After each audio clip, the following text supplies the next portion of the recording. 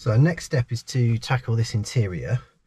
I don't know if you've had a proper look at it from the other videos, but it's pretty grubby, covered in dust. I've put the plastic trim underneath here just temporarily while we're doing the clean, and it is literally two Phillips screwdrivers, two Phillips screws, one on that side and one on the other, and then it just literally holds it into place, so it's quite easy to fit. I think I'm going to make a start with the steering wheel. I mean, if you look closely, it is fairly grubby, so I think we'll start with the steering wheel. I'll probably do half with a cleaner, and what I've got is basically just a very mild all-purpose cleaning solution. I have got some leather conditioner which I'll put on afterwards, but I've used this chemical before. It's really gentle. It's I think it's pH neutral if I remember correctly, and it will just clean that up the best way possible, and it'll get rid of a lot of this shine as well from where the leather should go back to like a nice matte finish. Headlining is not too bad, it's fairly tidy, just a little bit, I don't know, got a bit of hair, a bit of dust on it, so we'll just wipe that over with the dry cloth, and then we'll tackle all the plastics.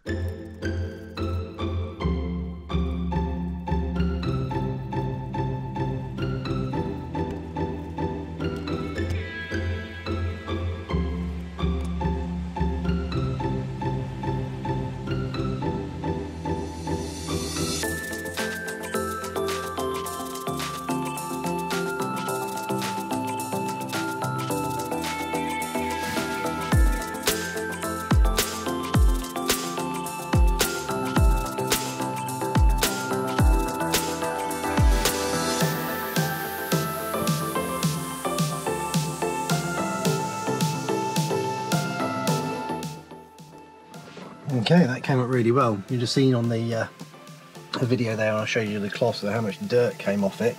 So when I put the actual leather treatment on, well, this will also like make everything nice and plush again, but that's a massive improvement. Loads of dirt, and it feels less greasy and yeah, like it should be. Right, let's get on with the rest.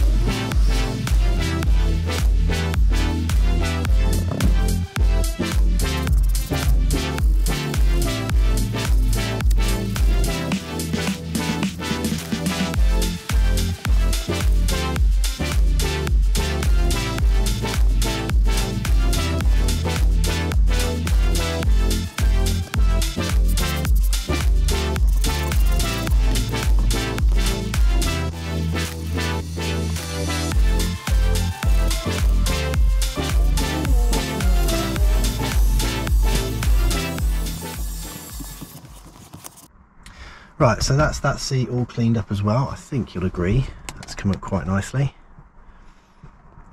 Brought the black finish back to where it should be. That bit's still drying, but yeah, really happy with that.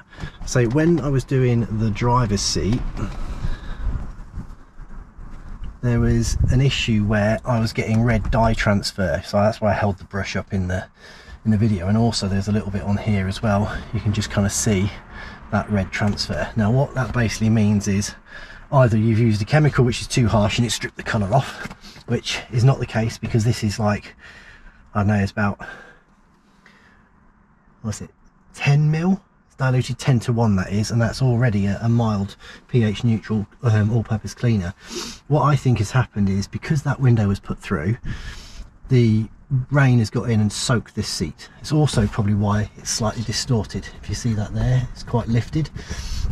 So what I'm going to do is order a leather repair kit. Now they're quite good value for money, and what you can do is you can match the colour by just sending them the details of the interior, and the companies will basically make up the dye to match it. So, and then you can fill in like areas like here, you put like a special cream on it and it will basically repair the edges of the bolster. So yeah, and also the other benefit of me doing that is you get to see me do a recondition on a seat. The only thing I'll have to be careful of is the stitching in the centre here, and make sure that we don't turn that red. That's not really cleaned up as much as I'd like it to be, but I mean, I can't quite tell if it should be silver or if it should be white, so if any of you know, please comment in the description. And yeah, we'll go from there. So let's carry on with the interior and get the back seats done. It's not too windy, but I think that's a really nice transformation. I think you could do with just one more quick hoover, but the mats are back in. The seats have got, well, this one had bird muck on it at one point, and I say it's dried out really nicely. I just say we just need to do that. Bit of a recondition on this. That one's not so bad, but again, want to address the little marks. Gave everything a wipe down, all the plastic. Steering wheel looks nice and clean. And most importantly, George has got his seat in there now. The only thing I did notice, and I didn't realise until after, if you look at that, there you go, it's got a couple of marks on it. So maybe that this has had a child seat in the back, similar to George's where it's rubbed. So what I'll do is I'll order another one of those headrests. But yeah, I'm really happy with how that's come up. I say, like I said before, these rear mats, they hardly look used. So the leather feels nice and soft.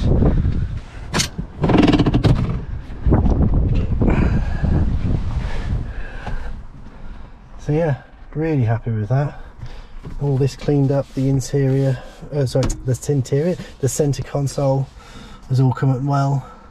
So yeah, I think the only thing really left to do is just the glass, and then this one's pretty much buttoned up on the interior. So yeah, you've probably noticed I bought another car.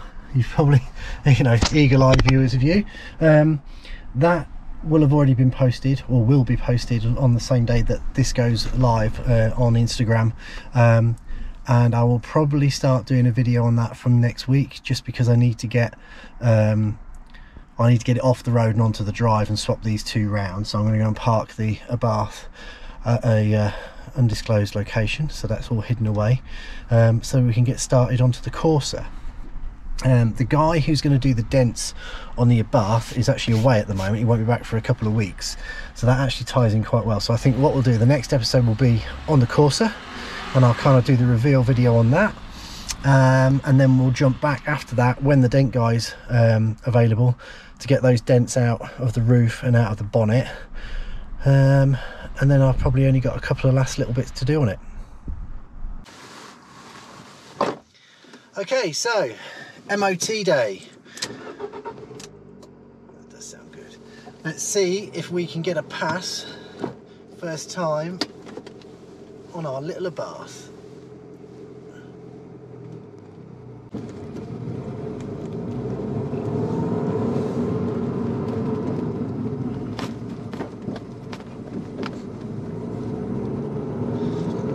Definitely a bumpy ride. That suspension is incredibly stiff. I don't think this is the sort of car that I could do a long journey in, but I'll tell you what, it does not feel fun. Let's show you this.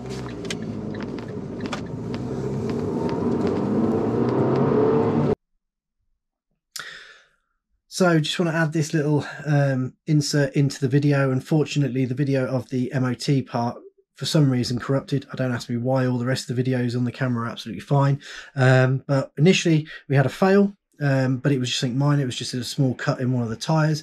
So I quickly took that over to our tyre fitter the following day.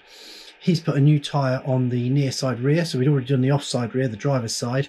So they're now 2 matching brand new Toyos on the rear, which is really good for whoever becomes the new owner. And while it was there, I got them to do a 4-wheel alignment just to make sure all that was okay, and that's all green as well. So took it back, got the MOT pass, and now it has got MOT until what date is it? 18th of Jan next year. So let's pick up the video from after the MOT pass, where we take it on a little run.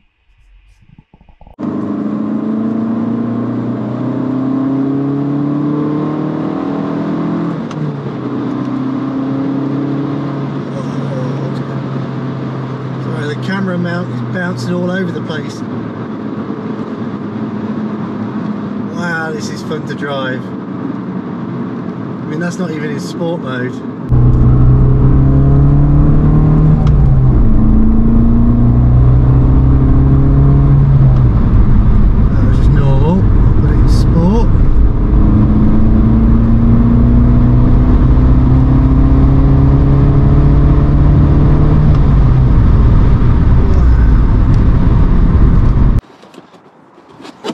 So one thing that I found the other day when I went out to go and get some fuel in the car for the MOT, I couldn't get this unlocked because it had frozen in the night. It was a really cold morning.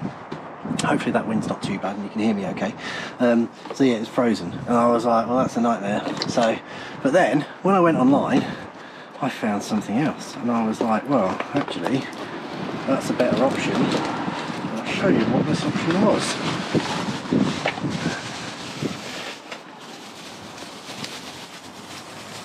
Now, my justification for buying this is the fact that this little thing here is snapped, and the new one has one as well, but the new one, well, it's way better. Look at that. Doesn't that just finish off a whole lot better? And also I haven't got to worry about the key not being able to open it, but I suppose I do have to worry about the fact that someone could nick it, but we'll take that risk because it looks cool. So I'll get this off and swap it over.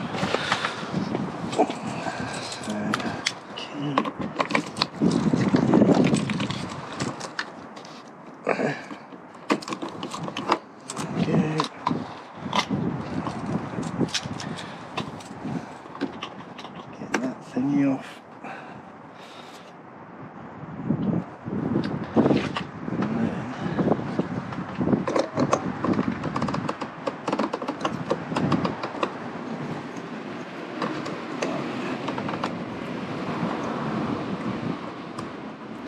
Sit upside down.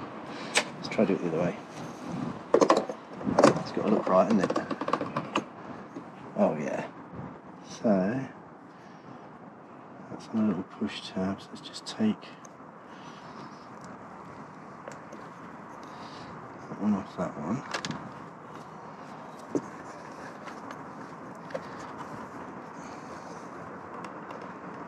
And there we go.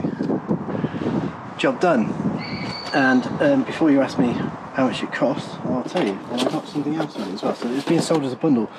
So you got the BMC air filter and you got the cap, and that was 80 quid for the both. Now I was figuring these BMC air filters are pretty much lifetime, so I'm trying to move you out the wind a bit.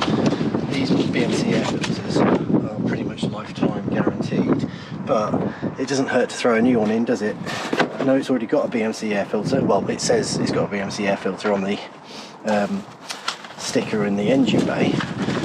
Swap that out as well, so it's got a fresh filter in it when it goes for its full service, and then we know it's fully serviced and a fresh filter as well.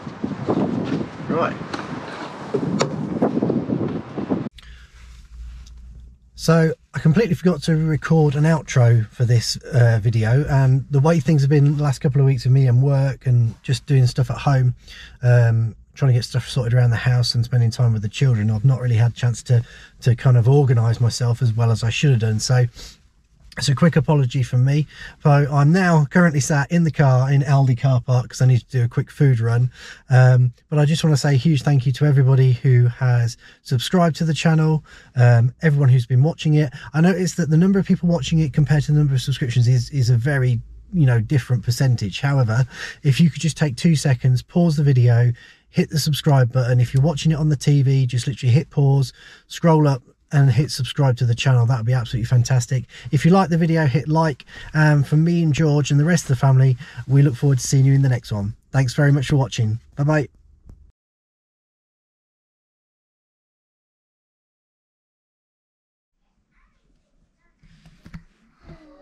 George, what are you doing? Hey, no, turn it off.